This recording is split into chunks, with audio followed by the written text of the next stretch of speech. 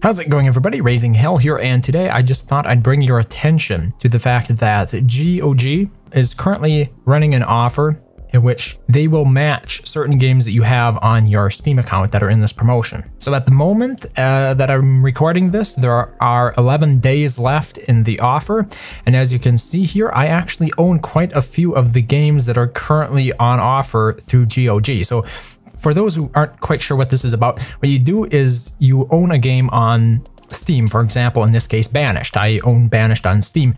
GOG.com is offering to match me for a copy of Banished in my GOG library if I owned it on Steam. So all I have to do is link those two accounts. They take a look at my Steam account, they see that I own Banished, and then they give me it on my GOG account. And that's great if you like DRM-free games, if you like the idea of actually owning the game, being able to move it from computer to computer without worrying about Steam validation or anything like that. And what really makes this process seamless is the fact that now you don't have to buy the game again, because perhaps back when you bought Banished the first time, it was on Steam, and you now currently like the business model that GOG has over Steam, and you'd like to move more of your games there. This makes the process so much more seamless because you don't have to pay anything for those games again, right? So in my case, I have 7 games ready out of the total of 12 games that were currently being offered. I had one of them in my library already, my GOG library, and there are 7 others that are ready to be added. So I just logged into my GOG.com account,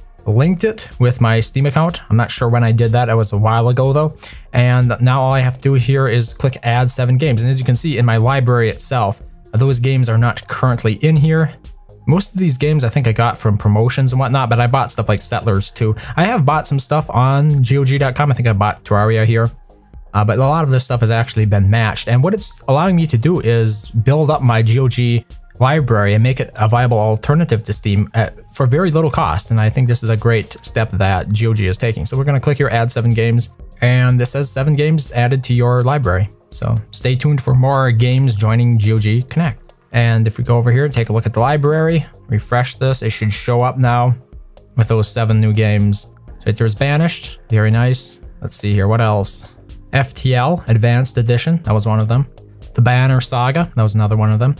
And as you can see here, you can view the download, and it's really just as simple as that.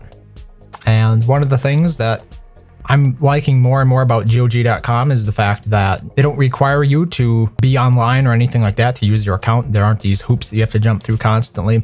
And they also have a little bit more curation than Steam. Recently, Steam announced that they're going to be just putting about everything and anything on the storefront that they want. I personally like curation. I really do. I think curation is very important, and I think it was a misstep on Valve's part to try to leave that curation up to their community, because the community does not hold the sort of life or death power that Valve themselves hold. And I would just prefer that Valve would vet games before they stick them up on their store. So for me, I'm excited to see GOG become a viable contender to Valve, and I think this is definitely a great approach to doing it. If you have a decent number of games in your Steam library, you might want to check this GOG Connect offer out at the moment. For me, what I've seen so far is it happens maybe once or twice every year. They add about 14 games that can be matched, and they're usually pretty common games. The types of games you'd probably see on bestsellers lists from time to time. Like these games could act like Banished, FTL especially, I remember that one being one. Kingdoms New Lands, I remember when that one came out. Yeah, Prison Architect was another game that was being matched here.